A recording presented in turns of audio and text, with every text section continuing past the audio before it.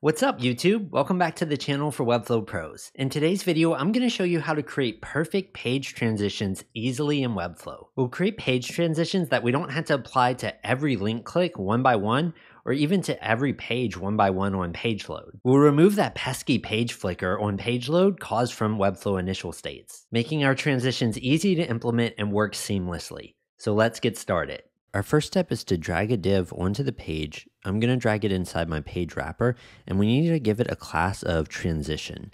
And then what we'll do is set this to position of fixed to cover the entire screen. So the width will be 100%, the height will be 100 VH, and then we'll give it a high enough Z-index so that way it's on top our nav and everything else. In the designer, we're going to keep this set at display none, but on the live site, the code's going to change this to display block so we can see the transition on page load. Inside the transition, we can paste any content that we want to be seen. In this case, I have a div called transition content that's set to flexbox. It's set to 100% width and height of its parent. And inside that, I have a background color with a Lottie file that starts like this, and then it can be played out to kind of disappear like that. And then also a logo image right here. Inside the transition itself, we need one more div, and we'll give this the class of transition trigger and set it to display none.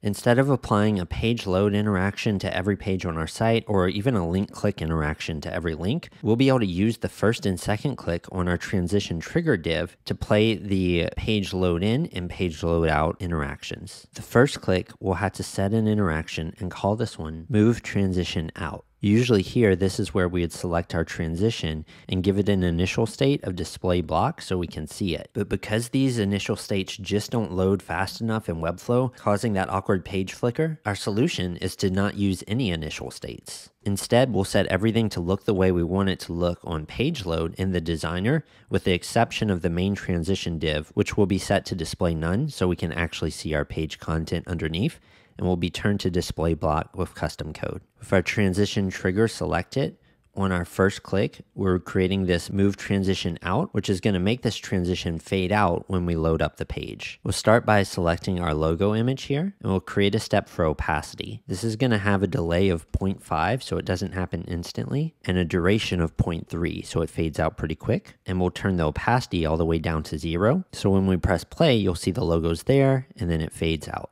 We'll also create a move on our actual transition div itself. This is going to have a delay of 0.8, so it waits till the logo's almost done fading out. It'll also have a duration of 0.8 and an easing of out court. Then we'll go ahead and move it out negative 101% to push it completely up and out of the way till we get something like this. At the same time, we want to grab our transition Lottie and set a Lottie right here at the same time as the transition with the same 0.8 delay and then 0.8 duration. And we'll play the Lottie out to 100% on its timeline. If we'd like to see what the Lottie looks like when it starts, we can also create a start point for the Lottie here that starts at 0 but has a duration of 0 seconds. Since our Lottie is going to start like this in the designer anyway, this is more so just for us to see how it looks inside the interaction panel. Now if we play, we get this nice smooth fade out there.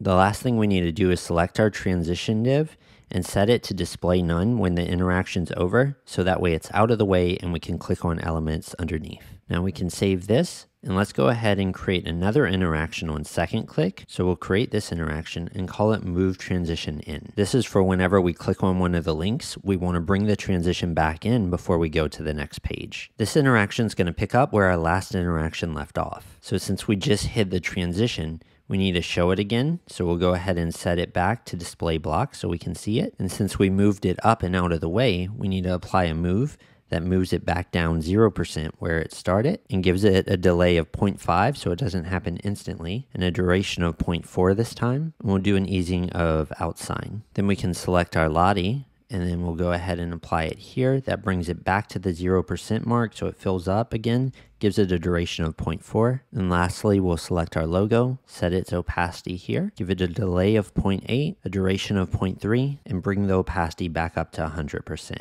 And then we can save this. And let's set our transition to display none. Next, I'll leave the link to this custom code in the description of this video. Let's copy this first part, which is the CSS. We'll head over to our project, go to project settings, we'll head to the custom code tab, and we'll paste the CSS in the head code section here and hit save. Then we'll copy all our JavaScript here, head back over to our project, and paste it in the footer code section here, and hit save. You'll see it's finding our transition-trigger div so it can click on it. And then we have an intro duration here in milliseconds.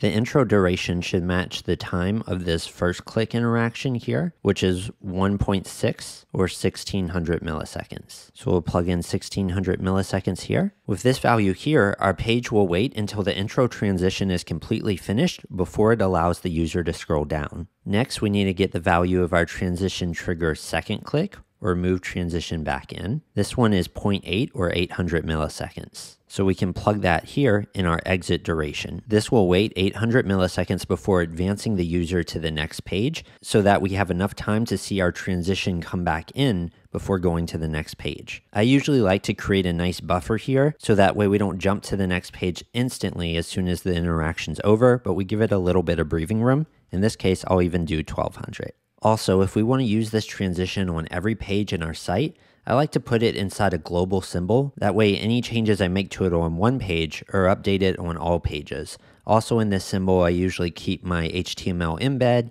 and my navbar. Then I'll go ahead and publish this to check it out.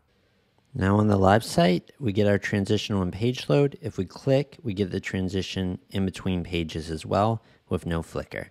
This code doesn't run the page transition on any links that lead to a separate website on a different domain. It also won't run the page transition on any links that open in a new tab, no matter if they're to a different site or the same site. This way, when we visit our previous tab, we don't see just a full purple screen. Lastly, the transition won't run on any empty links, so that way if we have maybe a hamburger icon, it doesn't run whenever we click on one of those link blocks, or also any links that anchor us down to another section on the same page. If for some reason there's a link to another page on our website that opens in the same tab that we wouldn't like to have the page transition on, all we have to do is add the combo class of no-transition onto it, and the transition will get excluded. It's also important to remove the transition div from that page if you wouldn't like the intro transition either. Now clicking to the same page results in the intro and outro transition, but this page here gets no transition. This code also removes the Safari glitch where hitting the back button results in the previous page being loaded in its old state. With this code, when we visit a new page, if we go ahead and hit the back button, it's going to reload the previous page instead of staying in its previous state. I hope you've enjoyed this tutorial. If you'd like to level up quickly in Webflow, check out our Wizards community on Patreon. As a wizard, you'll gain access to exclusive tutorials, twice monthly office hours, and a searchable tutorial database of all the tutorials I've ever done. You'll also be able to join our Slack community to ask other wizards questions and submit and vote on tutorial ideas. Usually around the first of the month is a great time to sign up, so I hope to see you there soon, and I'll catch you in the next video.